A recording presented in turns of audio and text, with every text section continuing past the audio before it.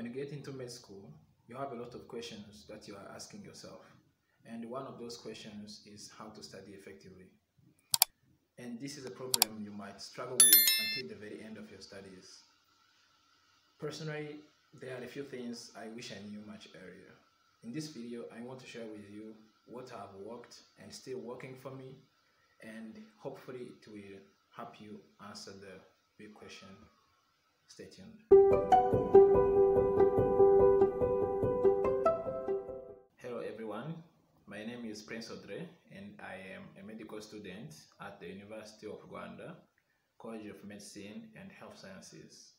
Throughout the years in medicine, I believe everyone finds the right balance in terms of studying and managing life in general. But it doesn't hurt to know what other people think and what have worked for them, because it just might work for you too. So before we dive into this, I just want to say, to get through medicine, you don't just need a lot of passion, but also the right guidance, consistency, and the right material will get you far. So without further ado, let's get into this. Okay, first thing, you have to be willing to read a lot. It's a lifelong learning experience, and in your own schedule, find some time to read and be consistent about this, because you just can never know when something you read today might help. Plus, it will prevent you from stressing out when the exam period finally comes, because the more you ignore the things you should be doing, the more stress you're putting on yourself in the future. So do commit to it, and it will pay out one day. While your lecturers and your seniors are your first and foremost resource, and trying to understand what they want you to know is very crucial, most of the time you will find yourself having to study by yourself and taking the charge, and that's okay. But the question remains, what are the best literatures you may use and when, so that you may increase the chance of succeeding in this field? There are tons of resources to use, such that the problem will be to choose which ones are worth your time.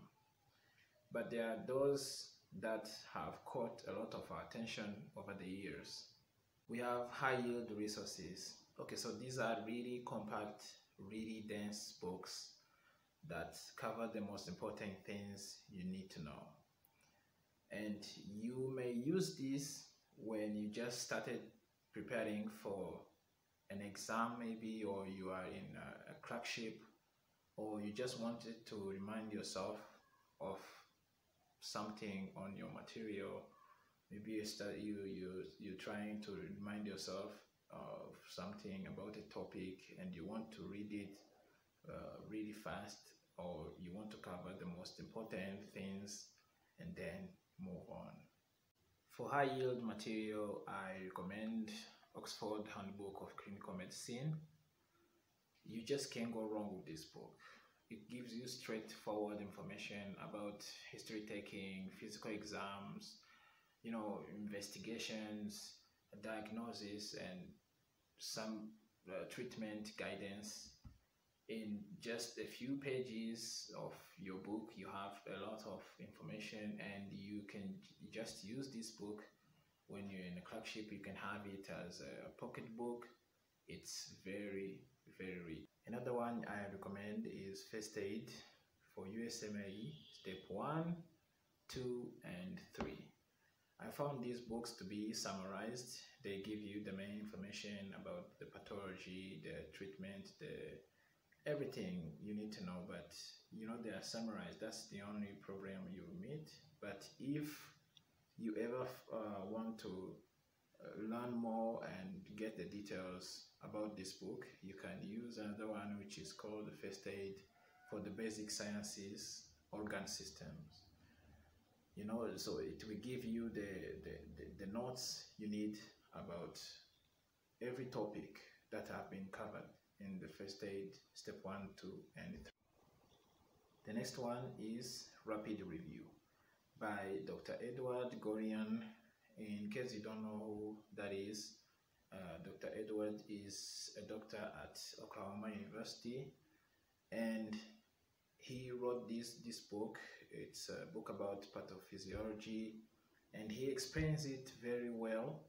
There are actually even audios of him teaching these pathophysiology topics about every organ system. I will put the link in the description below in case you want to hear them, but right now we can't talk much about it. I'm just letting you know that this is a good book and you should definitely check it out. The next one is Pathoma. Okay, I think Pathoma is a company or something, but it produces books about pathology and even videos, so you can use either one of them you want. It's a very great book of pathology, and in terms of pathology, I haven't found any other book that covers a lot of topics and like everything in pathology like Pathoma. Maybe you can check it out and tell me what. And then to top that, you can use Master the Board's USMLE, best the latest version. Okay, this book is a summary of the clinical procedures, and they give you some clinical problems, and then they try to answer those problems using the material they are writing on that the topic. So definitely check it out after you have already covered those first aid USMLE step 1, 2, and 3.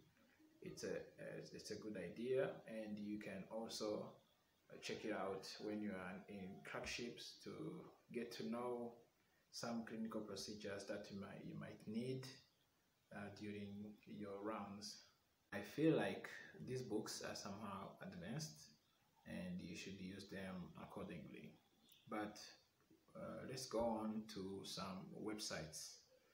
The websites that I have found to be useful, one of them, and one of the most important, is uptodate.com. Okay, so this website contains evidence-based topics like about everything, any pathology, any disease you think, any clinical procedure, everything that you can find in an article somewhere else, you can find it on uptodate.com, and they will even give you the links to find those articles so you can read more about what you want, what you're searching for, and what you want to learn in general. So I recommend using uptodate.com.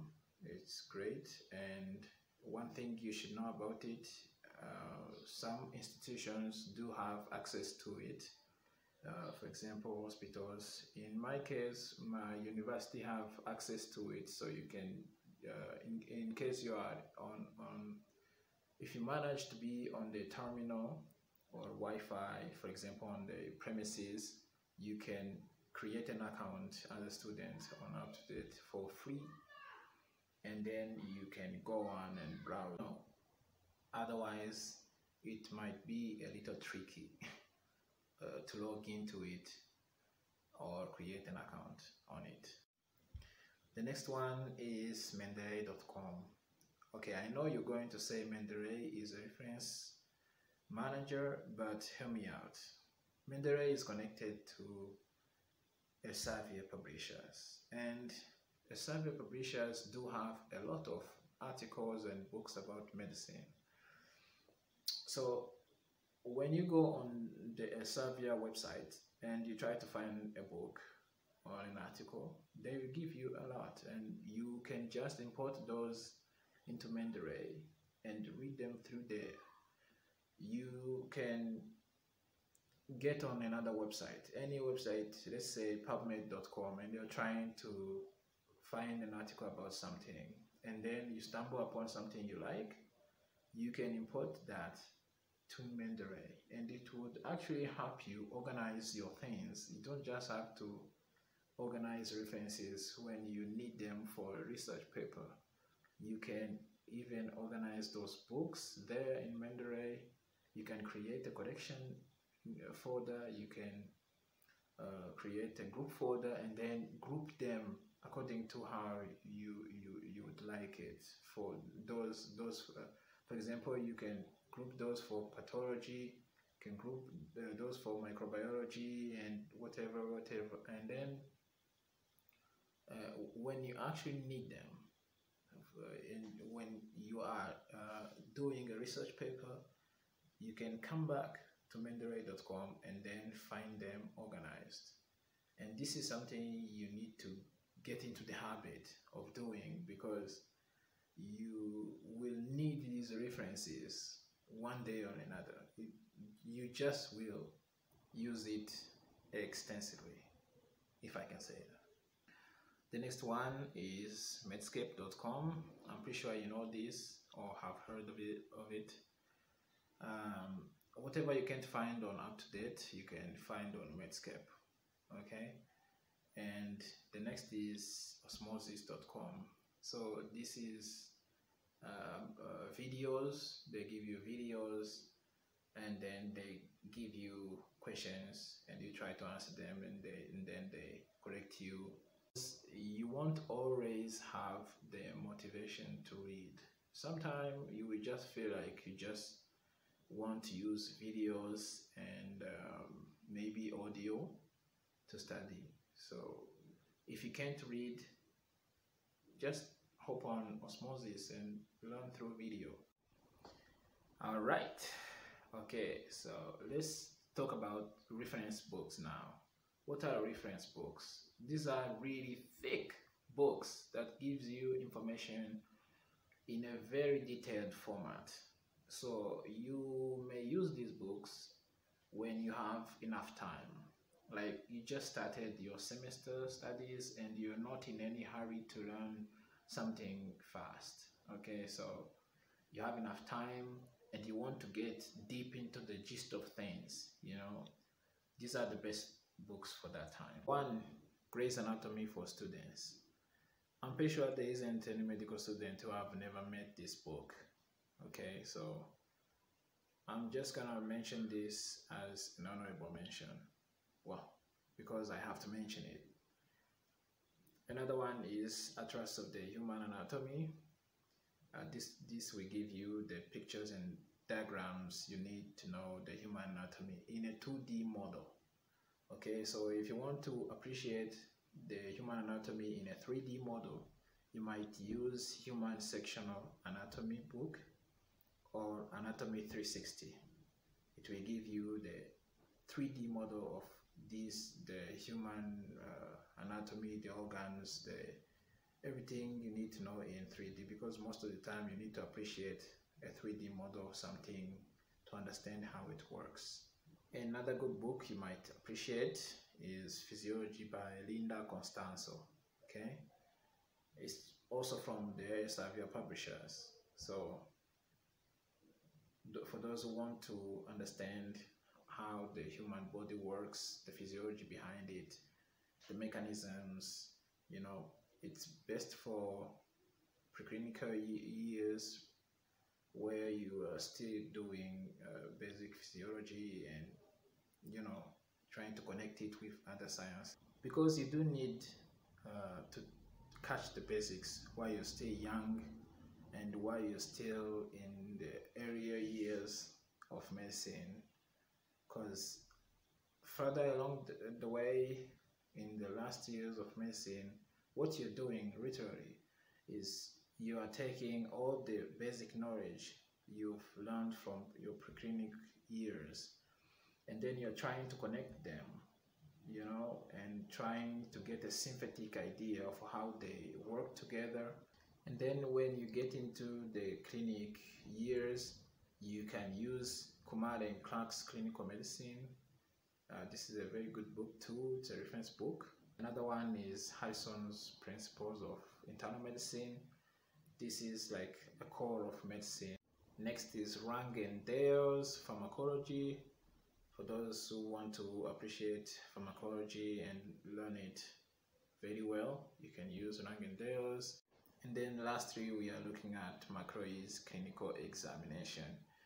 And this is for clinical skills. You know, it's best to start mastering those because you will need them for life. And of course, you can always refer yourself in the past exam papers and get an idea of what you have learned so far. You know, I recommend that you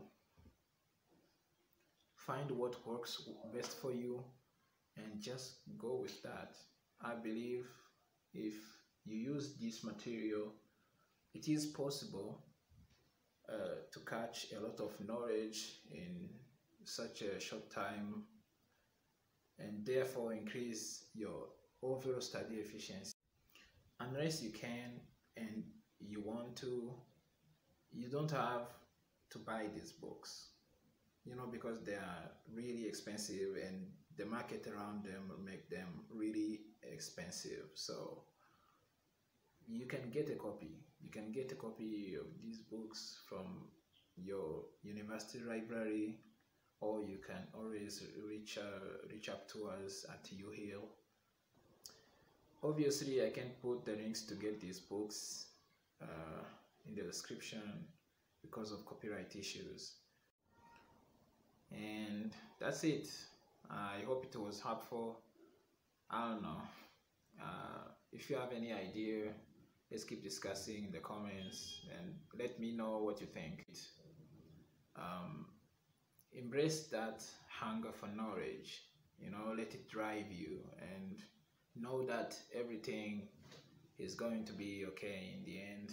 And if it's not okay, it's not the end either. Don't forget to hit the like button and subscribe for more information regarding health. See you next time.